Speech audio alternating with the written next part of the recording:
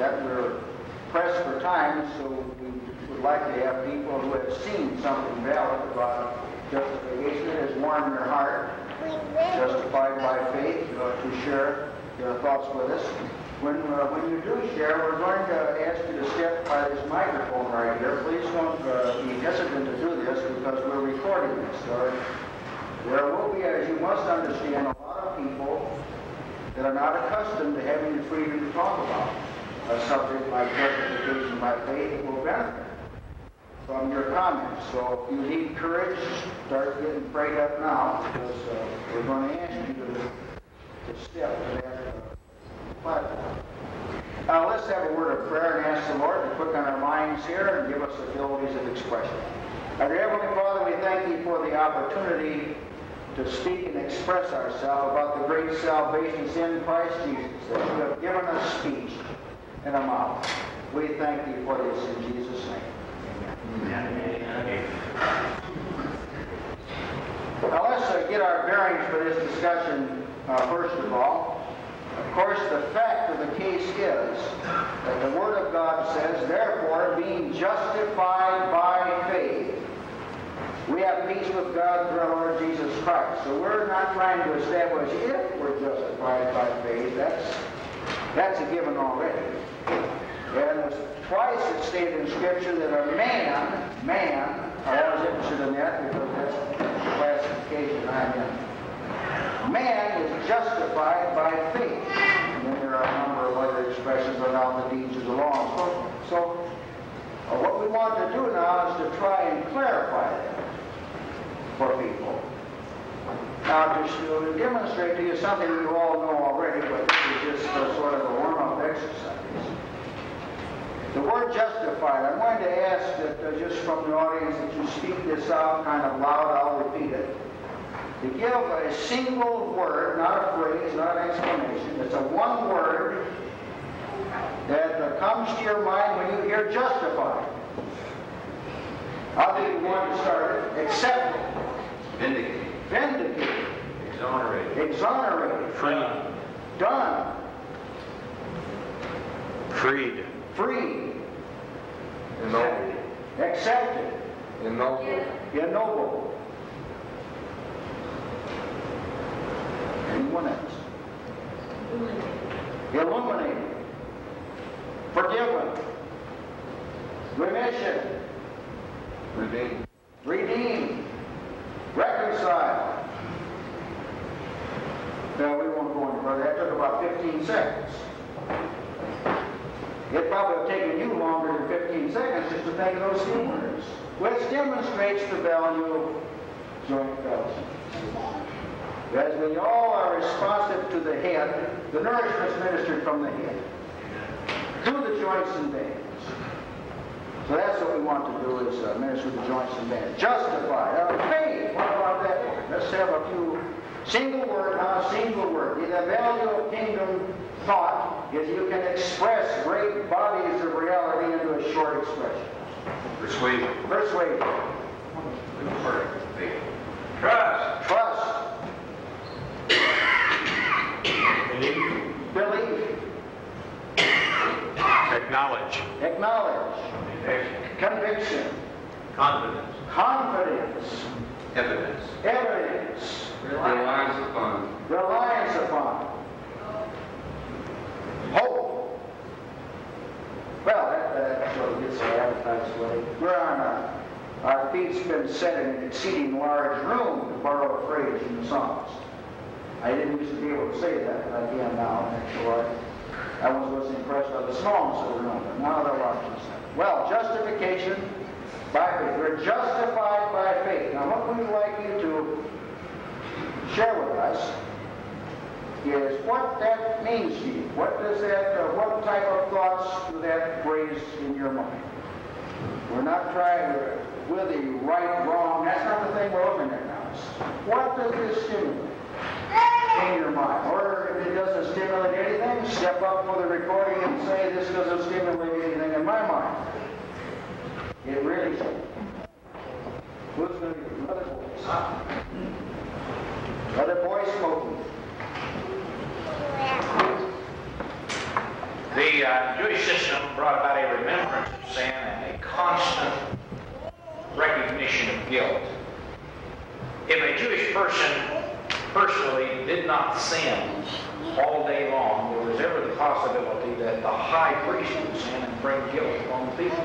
Leviticus 4:5 said that could happen. So there was this constant frustration that no matter how hard they tried, they were always guilty. However, there was one day in the year which I believe the devout Jew had more freedom, more assurance, more faith, more confidence than at any other time. That was the Day of Atonement. The Day of the Covenant, the Yom Kippur of the Hebrew religious experience. And on that day, they can have the confidence that they were right with God because throughout the long day, the high priest was ministering on their behalf. He was in the presence of God symbolically in the holy place, going back and forth through the veil, ministering for himself and for the errors of the people. Well, it is a tremendous encouragement to me to realize that at this moment, our great high priest is in the presence of God. Amen. Ministering on our behalf. And Jesus Christ is the propitiation covenant for us. Amen. Amen. Amen. Quickly now, who will be next to elucidate on this subject? Any of our brothers and sisters? Brother Don. We've all heard over and over again that God has justified us. This is a given situation. This is something that God has accomplished and something that we should accept. And we do. But how are we going to find peace? How are we going to find confidence? How are we going to find assurance and joy and hope when we see how flawed our lives are? We recognize, like no one else, some of you have a much higher opinion of me than I have of myself. Some of you have a much higher opinion of me than my wife would have of me, because she knows me better than you do. And of course I know myself even better than my wife does. And so, where is the peace? Being therefore justified by faith, we have peace with God through our Lord Jesus Christ. We'll see, we left that pretty well. Our confidence is in Him ourselves. Our assurance is in Him. And if we are in Him and we trust His ministering in the holy place on our behalf, then we can have a constant assurance, constant happiness, constant upbeat attitude toward ourselves and toward our daily conduct. This is a great assurance to me to put into the nitty-gritty of daily living, the matter of justification. Amen. Amen. Brother Pat. Justification by faith. I have wondered in times past just why God gives justification upon faith. Why not something else? Why not from the works that result from faith? Or why not from repentance? Or from baptism or something else? And it seems that Paul in the 3rd chapter of Romans deals with this matter because the Jews had this very idea that I'm expressing here. They thought justification would be upon works, upon the merit of their good living, so to speak. But Paul deals with it in the Romans 3rd chapter, and in so doing, he goes down to boasting that there only comes with this kind of justification. Of course, this is the kind of justification that they rejected. That is, they rejected the justification that comes from God and sought to instill their own, and this is why they were in a state of unrighteousness. But Paul, he puts down the boasting in the first part of Romans. Excuse me, I had a hack in my ear problem again. And you remember in the first chapter, and the first and the second chapter, he deals with the Gentiles and their state of unrighteousness because of their sin. Then he turns to the Jews and tells them that they're no better off because they too were guilty of sin because they were sinners under the law, just as the Gentiles were sinners without the law. But the Jews had this idea that they could boast because they were the children of God, or they were God's chosen people. But Paul puts them in their place, and he says they don't have any cause for boasting either. Let me read some from the third chapter. Where then is boasting? It is excluded. On what principle? On that of observing the law? No, but that of faith. For we maintain that a man is justified by faith apart from observing the law. Now I think he's getting to the very point that I started out with. Why did God teach justification on faith? Because there is no human achievement in faith. We didn't do a thing in the world to get it. Therefore, we have no cause whatever to boast because we didn't do anything. It is a gift of God just like salvation itself. Therefore, man has no cause to boast because it was something that was given to him. Therefore, God has hinged salvation on faith.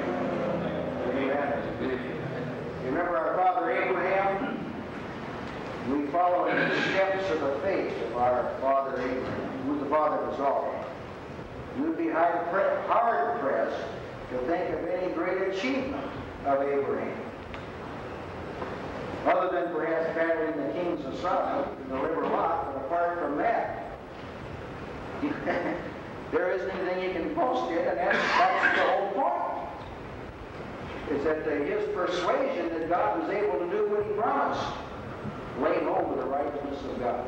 Well, what some of you other go ahead. Just follow up there in the 4th chapter of Romans, in the 16th verse. He says, therefore, the promise comes by faith that it may be by grace.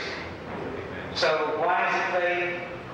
In order that it may be by grace. When Paul is speaking here, we're justified by faith, we're justified by faith, Abraham was justified by faith. When he wants to get really technical, he says by grace through faith, so that there's no misunderstanding and confusing the ground with the instrument. The by, when it says by faith, is the instrumentality, not the cause. Otherwise, the cause is put right back on us. And there is ground for Paul at least boast from faith. Amen. Amen. Amen. Now, we're told, and this is true, God is a God of truth. He doesn't speak in hyperboles and all of this as much as people think. Because faith can't be built on a hyperbole. It's got to be found on reality. It says, he bore our sins in his body on the tree. Now I will pose a question. When Jesus came out of the grave, was his sins in that body? Obviously not. He is without sin, which means that the deeds have actually been removed. Yes, our transgressions that's removed. What is that? As far from us as east is from the west. I would say that no man can be justified in his deed. The deed can't be justified, but the deed has been separated from the person. Right. Whatever else.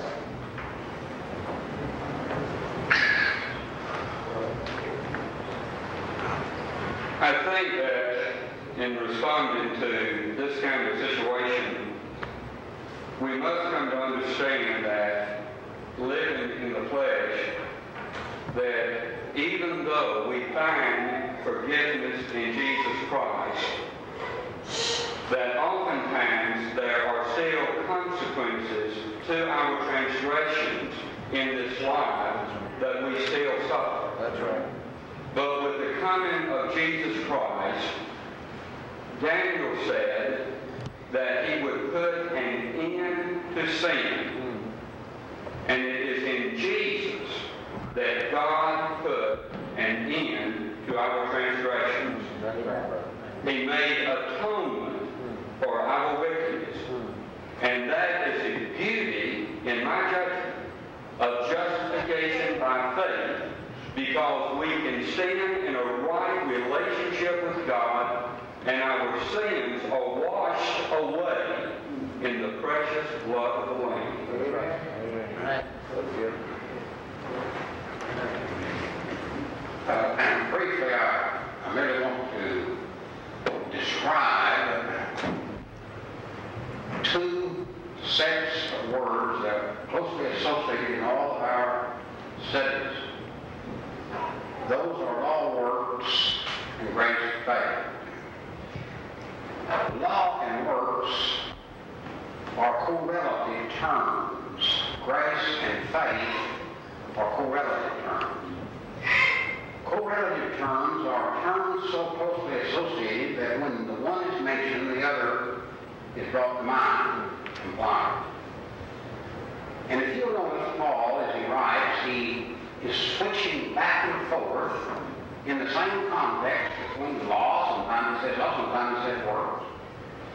Or he's switching back and forth between faith and grace, the same context.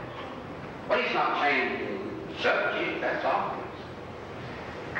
But he's just using correlative terms so intimately associated in the thought that the one brings to mind the other. Also, in these correlative terms, law was from the divine side, works from the human, grace from the divine, faith in the human. And so you have this interrelationship between the divine and the human in the use of both pairs. And it's just like in these studies. I noticed that in some of our subjects we speak of justification by grace and other justification by faith. Of course, we all know it's the same subject. But we might wonder why that we speak of justification by law, sometimes justification by works, justification by grace, sometimes justification by faith. It's merely because of the correlative terms. Amen.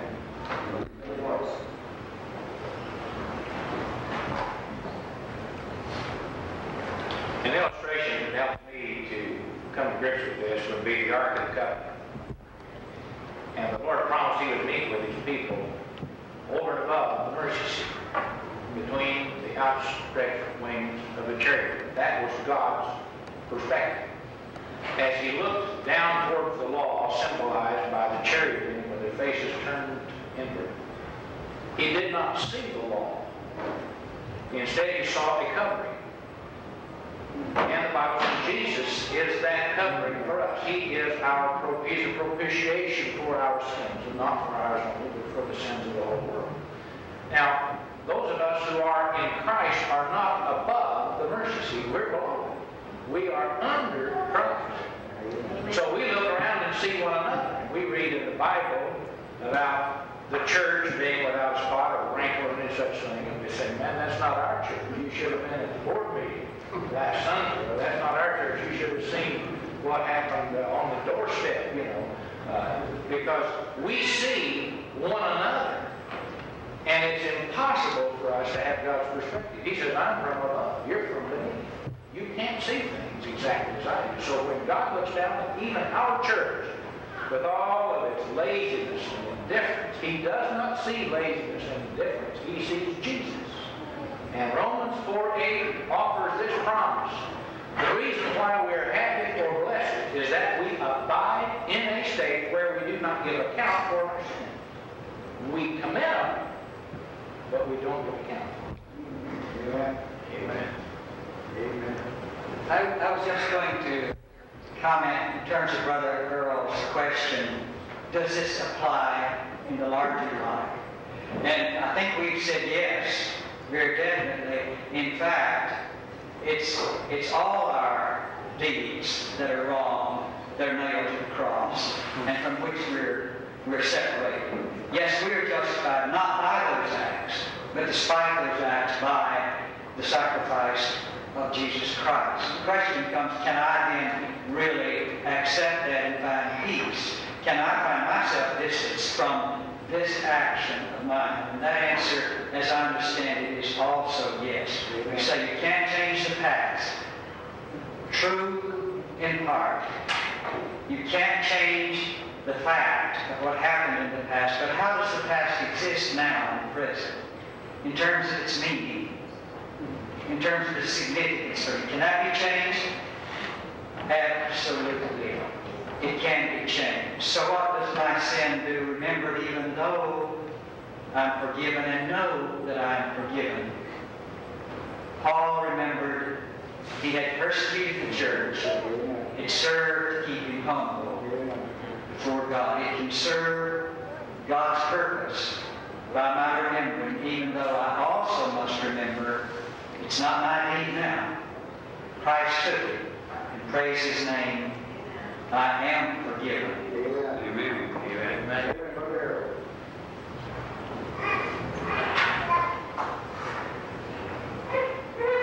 For 16 and a half years, Will and I lived in the Jewish community in St. Louis.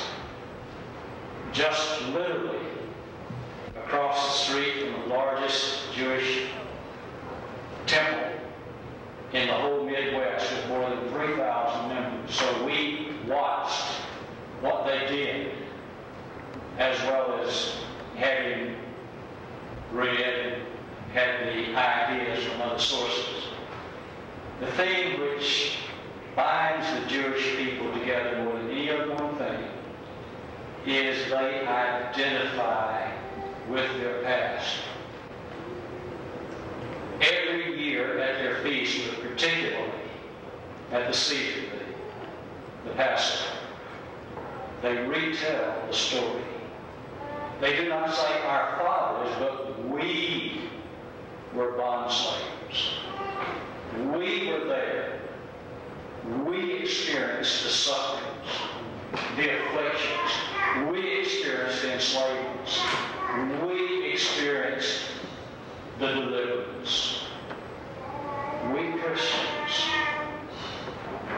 I suspect that many times do not have that depth of identification with our past. We do not see that we were there at the cross. We were there saying, "Let Him be crucified." And we were there in Him, if we will have it to be so. This is what faith to me is.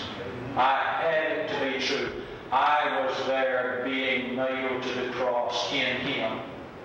I died with Christ, and I arose with Him. My sin has been judged. It has been condemned. It has been punished. And I am now free and alone. Amen. Well, the Holy Spirit speaks of the circumcision of Christ, that He circumcised the body of the sins of the flesh. The whole mass of sin was actually segregated from humanity. Now, this is God's view. He was in Christ, reconciling the world to Himself, not imputing their trespasses unto them. He didn't get rid of the fact that they were, well, I'm not even sure that's a correct expression, but get rid of the fact they were committed. That the fact that they were committed is not the issue at this point. It's the effect of sin that's the issue. See, sin alienates men from God, and that's the issue. And that was addressed in Christ Jesus. But they are.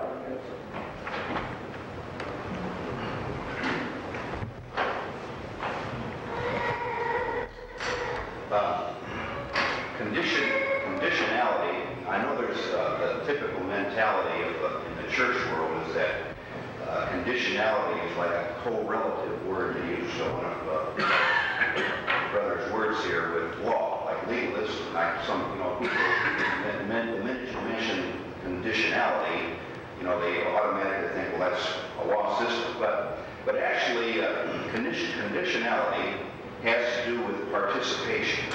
You look at it from that perspective, participation with God, or partakers of the divine nature. See, now, the difference is now, in the Old Covenant, conditionality was in the realm of law-keeping.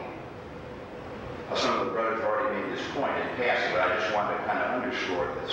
The conditionality under the First Testament was in the realm of precepts and laws and commandments and judgments. Keep them all. But what God has done, and this is the point that Paul is making in the first few chapters of the book of Hebrews, he's taken that same conditionality and he's lifted it out of the realm of law and he's put it in the realm of faith. See now, so now conditionality is totally in the realm of belief of testimony. See, and we're justified by faith. We're accepted of God solely on the basis of the belief of the record that God has given of His Son. See, and this is a blessed thing, and we really need to major on it. See, if we're justified by faith, then the only thing that we can be condemned by is unbelief. See, now that may seem like a small thought, but you know, there's a lot of thinking out there that, you know, well, you can be condemned by this little thing, and because you didn't attend the board meeting and things like that, or you didn't pay all your tithes, but that's the way the record is set. If we're justified by faith, then the only thing that can condemn us is unbelief. Unbelief of the record. Amen. That's the sin the Spirit will convince us of sin because we believe God in me. What is that? It's good, isn't it? Amen. First of all, in my recollection of being justified by faith, we need to identify what our faith is. Faith is objectionary in nature, not that we object to it, but it has to have an object, that being Christ. Therefore, we being found to be just in Christ. And some of the brethren have mentioned that. I look at it a different way, and maybe to add to, I was just jotting some things down as some of you brethren were speaking. But I am sure of my salvation, and justification enhances that realization of salvation. And so, some thoughts of what justification brings. For instance, justification by us being in right relationship with, for, and in God brings, number one, fellowship with God. We're in fellowship with Him. Even as David said in the 139th Psalm, that even if he had to stop fellowship that we have, not some whimsical thing.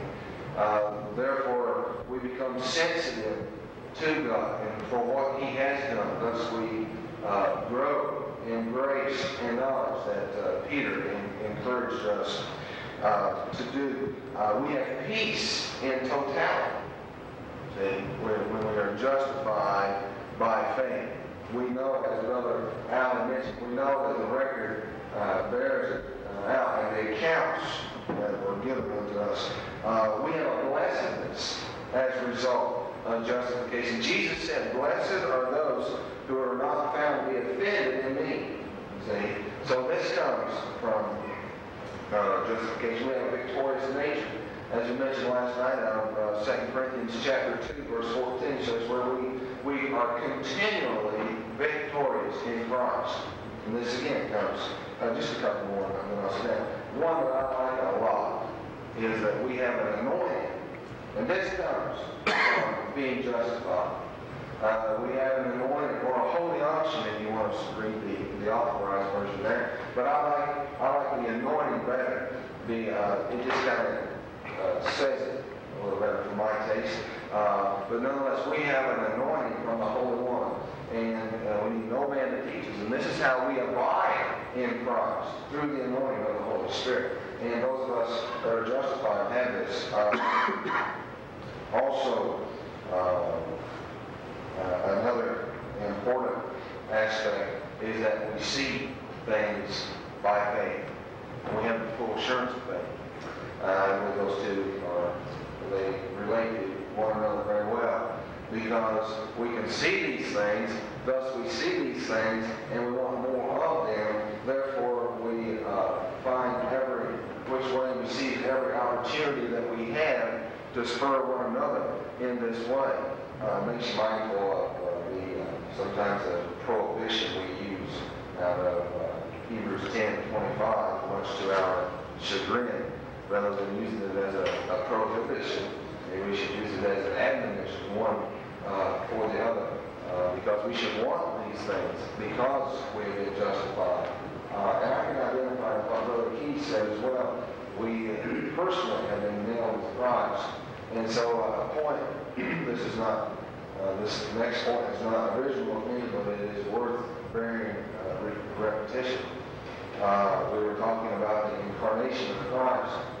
If we be in Christ, Christ be in us.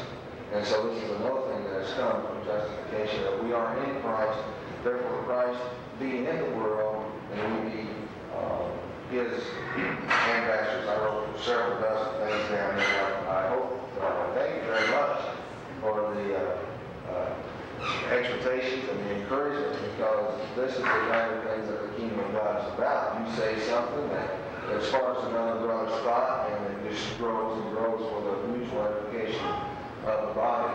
And my prayer is, brethren, that we continue in this vein, that the body of Christ may be deemed pure, spotless, and unblameable in the day of the Lord. Because no one, we can't stand in that great terrible day, Joel said, by ourselves.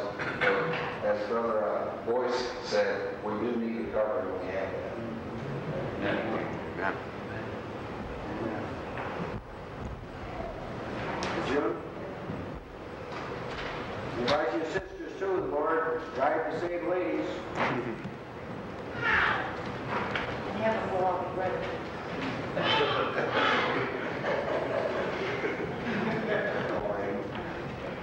I'm blessed by the consistency of God and His foreknowledge. This is just a little bit different, but all this good discussion has given some thoughts in my mind too.